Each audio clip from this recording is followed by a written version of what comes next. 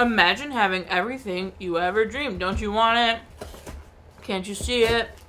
Imagine first audition after college, I get the lead. Apart from me, well, of course, I gotta believe it. Excuse you. You and I, all the fame, Sharpay, and what's his name? Sound exciting? Inviting. Let's do it then. Pucky. Personal stylist, agent, and a publicist. But where do I fit into this?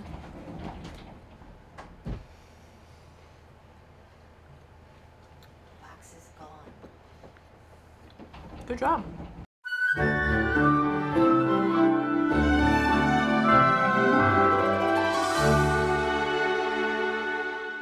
Welcome back to Every Disney Movie Ever. My name is Jess and I'm watching Every Disney Movie Ever. Today I'm going to talk about High School Musical 3 Senior Year. High School Musical 3 Senior Year is a 2008 theatrical release about Troy and team trying to figure out what they're going to do with their futures as soon as senior year is over. It's directed by Kenny Ortega, cinematography by Daniel Aranyo, editing by Don Brochu, music by David Lawrence, and it's written by Peter Barsocchini. The film stars Zac Efron as Troy, Vanessa Hudgens as Gabriella, Ashley Tisdale as Sharpay, Lucas Grabeel as Ryan, Corbin Bleu as Chad, and Monique Coleman as Taylor. Filming began immediately after number 2's success. They were given a $2 million tax break from Utah.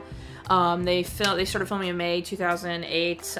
They were given enough marketing and budget to do a theatrical release. It was released under Walt Disney Pictures and Disney Channel labels at the same time, which is, I think, the first time that ever happened. It was released theatrically in the US.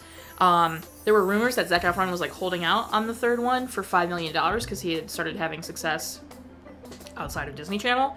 But that was never confirmed. It did have an $11 million budget and made $252.9 million in the box office. Are you ready for this? It has a 64% on Rotten Tomatoes, which is better than I thought it was going to have. And it says, it won't win any converts, but High School Musical 3 is bright, energetic, and well-crafted. That's high praise. If you were alive in 2008 and like up in this kind of stuff, you will remember when Vanessa Hudgens' nudes were leaked and she was her privacy was very much violated. But instead of it being the Me Too movement, when things like that were happening and everyone surrounded the victim and said, I can't believe someone would violate their privacy like this, it's really messed up. It was a different time in 2008, so everybody and their parents reamed Vanessa Hudgens. How could she? She's an adult woman. How could she possibly have taken naked photos of herself to share with her boyfriend, who she probably doesn't see all the time? So, it was a different time. Vanessa Hudgens was at the receiving end of what I can only imagine is some of the worst bullying imaginable. And I need to read this to you. This is how different of a time. It's 2008 to now, when, you know, in recent years when nudes have gotten leaked and everyone is like, yo, who would do this to this person? That's so messed up. Don't leak their photos. That is their private, personal stuff to do. Like, who cares? Leave it alone. But because she was a Disney star and it was a different time, it was a whole thing. Listen to this. There was this whole thing that she wasn't going to be in High School Musical 3 because of this scandal, right? Okay? Listen to what Disney said when they said she was going to be in the movie. They said, Vanessa has apologized for what was obviously a lapse in judgment. We hope she's learned a valuable lesson. Oh my god. Hey. What? That's really messed up. This is followed by Sharpay's Fabulous Adventure, which is a direct-to-video release, and the only High School Musical thing I haven't seen, I'm pretty sure. And then there was rumored to be a fourth one coming out in 2016, but then we got the show, High School Musical, the musical, the series. I have watched the first season. I really, like, now that it's coming to an end, I'm excited because then I'll be able to binge 2 through 4. But the first season was actually excellent. Like, people might scoff at it, and I went in to watching that thinking it was going to be bad and I was going to make fun of it, and then it was really good. So I'm excited to watch 2 through 4. Mariah's ahead of me. She's excited. She's already started the 4th season. So, a good time, okay? I'm excited. I'm sure you can guess, because this had a higher budget and a theatrical release, it's much more cinematic. This film is infinitely more cinematic than the first two. The first two are high quality for Disney Channel original movies. The movement, the like quality, the lighting, all of it is very cinematic for Disney Channel original movies, but this is cinematic. This is stunning to look at. The movement's insane. The amount of coverage they have is top tier. Like, everything visually speaking about this is infinitely better than the first two. It's just so gorgeous. Not to mention, I have to say this because the hallway, okay, Scream, right? Scream, the song that it's the third movie's bet on it, right? You gotta get your head in the game, you got bet on it, then you got Scream, right? It's just Troy's song. He's in the high school by himself moving around. There's a scene where the hallway is turning and he does like the walls, right? Okay. I had someone watching with me and they said, was this before Inception came out? And it was. So High School Musical 3 did it first. But like visually, what a beautiful representation, just the whole thing. Every song has such a different like look and it's so perfect. Like the production quality of I Want It All alone like sets this movie above the first two. So insane. I think this might be the first one that has music. Okay, so High School Musical 2, when Sharpay and Ryan are driving into the country club, Lucas Grabeel's You Got It plays on the radio, and that's the only song I'm pretty sure in that movie that isn't a High School Musical song, right? This one has two. You got Like Whoa by Ellen AJ. I didn't realize how many movies that song was in, but I'm living for it because Like Whoa by Ellen AJ is a bop. And then you have Freaky by Jesse McCartney, which I had no idea was in this movie, which also made me kind of like, wait a second, Freaky was out? Because I'm like, I thought Right Where You Want Me was still happening in this time, but I guess Departure? Is Departure the one with Leavin'? Whatever, the album had Leavin' and Freaky on it, was out. So that's, and they're in the same scene as the party at his house after the big game. And love that. And then the fabulous instrumentation that cracked me up in the second one so much returns in this one during Sharpay's reveal, and it's so iconic, like I can't even deal with it.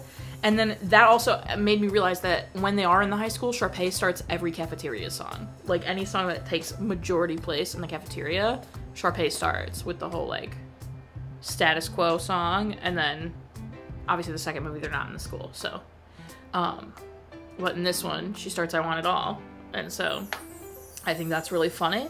I do think this movie is the most music heavy. I think it has the most songs. I mean, it's a 2-hour movie. I think it has the most songs, and I feel like every song in this movie is really good and really catchy. I'm always torn between this one and the second one. I feel like every single song in the second one is a bop. And I don't know if that's necessarily true though.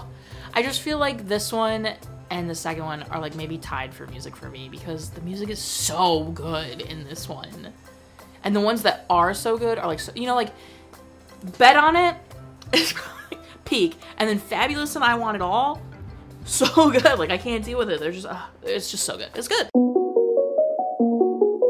This has a very like serious opening and kind of serious tone it carries throughout the film. I saw this in theaters in 2008 with my dad and Mariah, and we came out of that movie and my dad loved I Want It All. He made it his ringtone. Like that's the story I love to tell about this movie.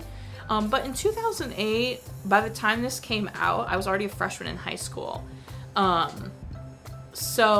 I was going to be a freshman in high school. I don't remember when it came out. Probably later. If they filmed in May, it probably came out later in 2008. So I was probably a freshman in high school. So I obviously hadn't experienced like senior year of high school coming to an end with a huge chunk of your life. And so I don't think some of the stuff resonated with me as deeply. Like I was resonating with the fact that it was coming to an end because I was like, you know, we've had 3 High School Musical movies. Like it's kind of crazy to me that it's coming to an end. Like it's an end of an era. I was entering high school, so it was the end of like a certain kind of era for me, but not in the same way. So now being able, I haven't seen this in a minute, especially all the way through. So now to be able to sit with it as an adult who's about to, well, by the time you're seeing this, actually by the time you're seeing this, oh, it's imminent. By the time you're seeing this, I am literally about to turn 30, so that's crazy. I truly, now that I've lived through high school graduation, college graduation, I totally understand the serious note that they were going for in this movie, and I think they really did a great job capturing it. I feel like the first two obviously are really more about Troy trying to fit in and find the balance between the things he likes, which this one definitely carries. The first one is obviously like fit in when trying to break this whole like, he's not just a jock, he might actually really like to sing and dance, like this whole like breaking the status quo thing, etc. The second one, he's trying to find a balance of balancing his friends but also thoughts of the future. And then this one, the thoughts of the future and worry about the choice he's going to make and the pressure he feels from outside forces is really evident. And I think it is such a real story to tell from Troy's perspective, because who doesn't, when they're graduating high school, feel pressure from everyone around them about what they should do with their life, what decision they should make for college, if they should go to college, the friends they're going to miss if they like, you know, break apart. Like he's trying to choose between, does he want to do basketball or theater? And then he's also trying to choose between, do I want to go to U of A with Chad, like we've always planned, or do I want to go to a school that's going to be close to Gabriella, love of my life? Like he's dealing with so much choice while also coming to a very like big life moment. Like graduating high school is like such a symbolic end of childhood, even though like 100% it is not the end of childhood. I feel like I still sometimes feel like a child, so like adulthood's a joke. But in a symbolic way, it is like the end of childhood, right? Like that's how society really stresses it. Like you are going to college, you're an adult now. Like say goodbye to the comfort you've known for the last 18 years, basically, right? And I feel like while you have this whole musical aspect going on, you got really funny bits happening, you've got very beautiful like love story stuff happening, you've got, you know, all these different things happening. At the core, Troy is dealing with becoming an adult and making a really difficult decision that he has to make for himself and learn that no one else can make it for him, and he should not be swayed by other people's opinions and do what he wants to do. And you can really see that struggle in him. I think, again, I've said it every time, but I don't think this series would be what it is without Zac Efron being Troy Bolton. I think he has such a masterful way of being silly and fun and charismatic, but carrying that stress and anxiety that Troy holds that people might not realize is like him truly like being anxious or having anxiety. He plays it off so well. It's just, I think it's masterfully done. I know it's stupid. You might think I'm stupid for like dissecting High School Musical 3 like this, but truly, story-wise, it's much more deep and serious than I realized when I saw it back in 2008, right? Because I'm like 14 and now I'm gonna be 30. And I'm like, dang, this is handling like a very I think it's also, I think, just such a perfect way to end this series, like to end the trilogy, because it was the end of like, you know, High School Musical at the same time that all of these stars were like adults already, but like then blossoming out to go do other things. You know, you got Zach, he was doing Hairspray, he's doing this, that, and the other. He's becoming he's 17 again. He's doing these huge movies, going on to be a very big mega star. You got Vanessa, who went off to do a bunch of indie work and then circle back around, and she's done like Tick Tick Boom and like all this amazing work. And then you have, you know, Ashley and Lucas, who go off and do their stuff. You got Corbin, who also is now like a huge Broadway star. I know Monique, I thought that was her character. She is like ice skating. Like they all went on and grew up and did a bunch of stuff. It's just like so poetic. It's so good. And then on top of that, this one, because I feel like they kind of struggled with, they didn't want to make Sharpay the villain, right? Because in the first one, she's kind of the villain, right? We've talked about this. The first one, she's not as villainous. You know, she's a little bit of a brat. She didn't have to be that mean about all of it, but like you can kind of understand where she's coming from. The second one, Sharpay's behavior is inexcusable. She is a true villain in the second one. We talked about that. We touched on that. But at the end of that one, she supposedly learned her lesson, right? So in this one, I feel like they struggled with what to do with Sharpay. Because I feel like she's in this one less than Troy and Gabriella, and even Chad.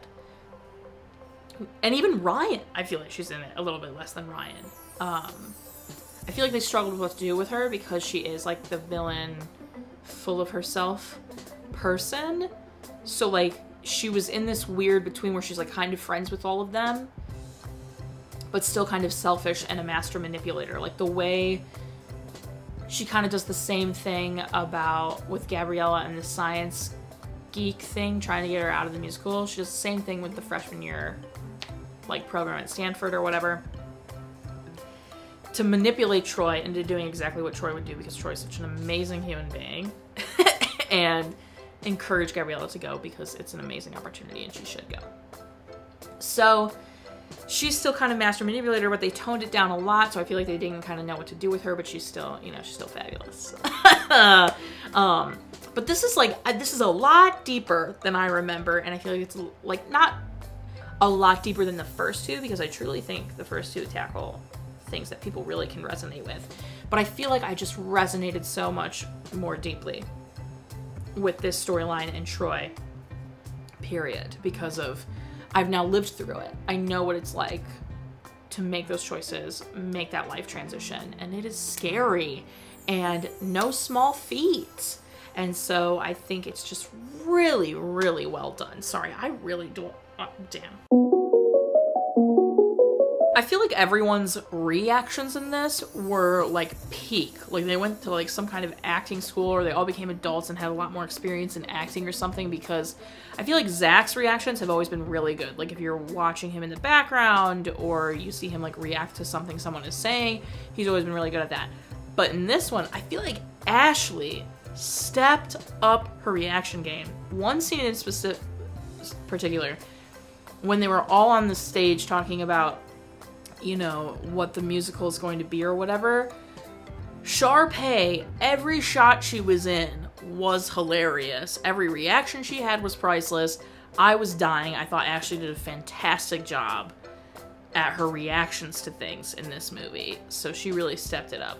I feel like everyone kind of stepped up their acting game in this one. I just think Kenny, maybe by knowing them for this long at this point, was able to foster such, or push them farther, because they're adults now, they've had a little bit more experience.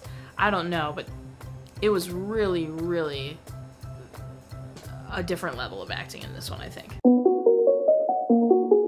The choreography in this, I feel like, is on another level. The first two obviously have very good choreo. Everyone does the we're all in this together dance all the time. But this one, like, different level. Like, they had more time to practice. Kenny went all the frick-frack out. It was just, like, the waltzing, the boys are back sequence, just so much good dancing in this. Like, it was excellent, excellent choreography. Favorite part, scream. I love that part so much. I think it's just, ooh, it's, yes. For a lot of reasons. First of all, Zach looks beautiful. Second of all, it's cinematically stunning. Third of all, it's a great song. Fourth of all, I feel like it really is just like, Troy's songs are always so like, yes. My least favorite part is probably when the Juilliard people did a slow stand clap. It was so cringe. Like, that's the cringiest part of this movie, probably. Recommend, of course. Watch again, absolutely. I love this movie. Specific moments, the Inception hallway, done before Inception, amazing. The waltzing, the high production quality, like all of it. Other things I have to say, is Tiara, I think that's her name, a necessary character? Is Rocket Man? I don't know. You know, I don't know if they were necessary to the story. I get what they were going for. I get, you know, adding the characters for more, like, you know, story and all this kind of stuff. I mean, it's a 2-hour movie compared, like, the first two are like an hour and some change. This is 2 hours. It's a long movie. But I just don't know if they were necessary characters. And then one, like, they do it at the beginning right away. Troy gives the last shot of this championship game to, like, a freshman or something, right? And I feel like they do such a good job of displaying the type of person Troy Bolton is. He's so amazing and wonderful, and I'm obsessed. That's probably why so many people were obsessed with Zac Efron. Obviously, he was very beautiful, and is very beautiful. Is very beautiful still. Seems like a very genuine, beautiful human being as well. But I feel like Troy was what a lot of people wanted to be, right? Sensitive, nice, caring, while also being cool and popular and funny and blah and good looking and blah blah blah blah. You know what I mean? It's just so good. That's everything I have for High School Musical 3, if you can frickin' believe it. Sorry that was so long, but I just really like this movie, and it's coming to it, like, it's the end, right? Like, we have Sharpay's Fabulous Adventures at some point, but still, it's the end. So my final rating is 8. I feel like I have to do basketballs. Like, just to end it, you know? Even if I probably have done basketballs before, I feel like I gotta do basketballs. It's the end of an era. So I'm gonna do 8 basketballs out of 10. Total movie count is... Parents at Home and cry count are still the same, although I did feel close to crying. I think maybe if I had been watching alone, I would have cried. Maybe. I don't know. And then if you want to keep up with the movie I'm watching when, follow me on all socials. You know, Just Lambert 19 everywhere. Join Patreon. Patreon is great. Got a tier starting at just $1. You get every video a week early, coupon code for merch, access to exclusive merch. And yeah, buy merch. Merch is great. Merch is grand. Until next time, comment, like, subscribe, but I'm not in charge of your life. You are, so do you. And don't be probably Tiara about it. She's the one that's, like, actually not great in this movie. I don't know where to go, what's the right move? I want my own thing, so bad I'm gonna scream. Oh no, not Little Mermaid 3.